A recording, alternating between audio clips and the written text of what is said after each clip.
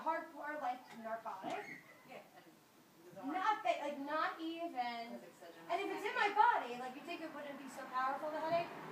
No, like we get like nauseous, like I don't understand, like you know, I think it's a Tylenol. Sometimes I would like ibuprofen. It was always like the go-to at on occasion now. If I get a headache or I feel a pain, and the ibuprofen isn't helping, I realized and I learned that that's like a lot of it is a lot about inflammation.